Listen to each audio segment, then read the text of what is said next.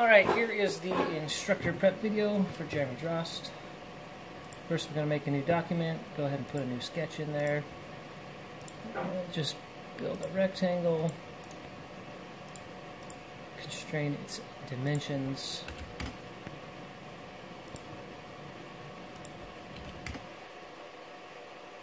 And pop it onto the origin. Alright, fully constrained. Let's extrude that up 5. Click on the face, new sketch. Let's put a circle on there. Let's constrain it to the center.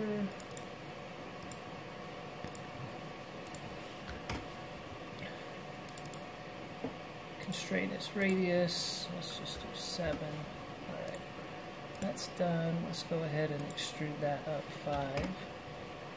Click on that face, another sketch. Let's put a hexagon in here. Let's go ahead and stick it in the middle as well.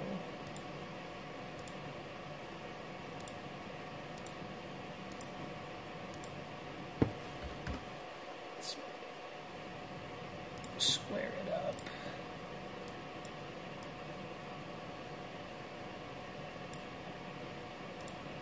Constrain its radius to 5. Alright. There's our part. So on this one, we're going to pocket through to the bottom, help decrease the print time. So there's our part. So let's export it as an STL. Then we will pop over to Kira on the other screen here, load that model in, and hit print. You can hear the printer going through his auto zeroing. So now I'm going to move the screen over here a little bit so we can see the Z offset. So now that it's in its print mode, we can go to tune and we go all the way to the bottom. And there's a baby step Z. We move into that screen. And then I adjusted the offset to an incorrect position for this tutorial. So as we start printing, I'm going to watch it, and I'll leave it here so you guys can see what's happening. But we need to come down quite a bit.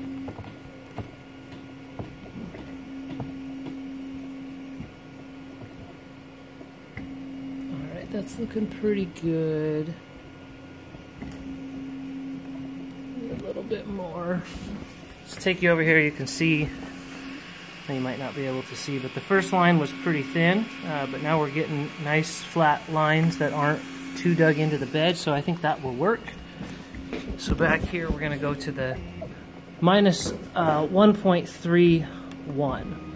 So we got to remember that number.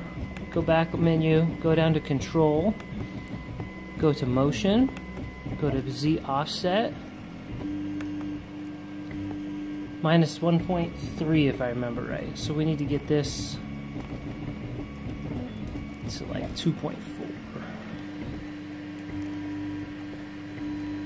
So by doing this, the next time that the printer starts, that Z offset will be correct. So we go down here to store. And now it's saved. So back to the info screen. Alright. Back over here, we got to get through the merge workflow. So I prepared a file that we're going to merge into. So we'll open that. Alright, so then we would go file. We got to save our other one first. Save as test 1. Okay, back to the merge file. File, merge project. Get your test file. Now you can see they're not quite lined up. Now in this instance, this was made in parts design, so we have to actually relocate the sketch. So you click where you want to move from, and you click where you want to move to, and it moves the part. Let's say that's a good spot for it. So we're going to save this file here, and then we're going to grab this pocket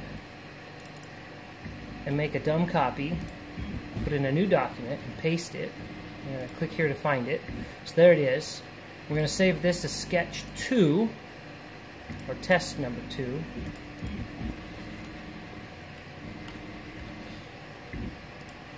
And we'll go back to the merge file here, and we will get rid of everything that made up this piece. Yeah, we'll see it all later. Now if we do a merge again with the new part that we just saved, it'll be in the correct location. So now when we load it, it's in the spot where we had left it. So let's save this. Save this. We need to take a couple screenshots for the wiki. So do a screen grab here. Do a screen grab here. Alright. Now we should have everything we need to go to the wiki, so we're going to go back onto the other screen here. Hopefully you can see on the video. I'm going to go to my work log where I've already created some placeholders for these photos and files to go. So first we'll do the pictures. So this is the first screenshot of the part. Upload. Second screenshot of the assembly and upload.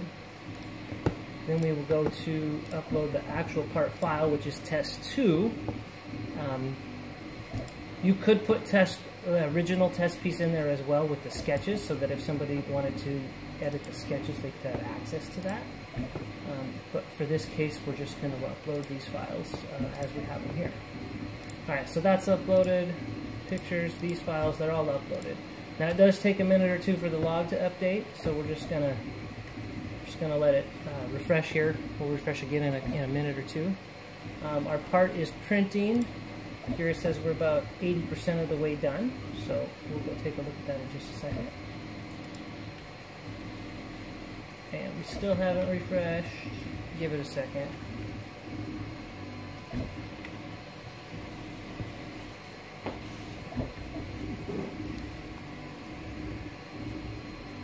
Yep, I'm just going to keep spamming F5. There they are. So there's our pictures. That's what a part library looks like. We've got the pictures, we've got the files. It lets everybody know what's going on with the project. So the printer is just about done. You can see our part there. Gonna set you guys down for a second. And look at the screen again while I get the handy dandy scraper out here and pop this off of the plate. Oh, we had really good adhesion.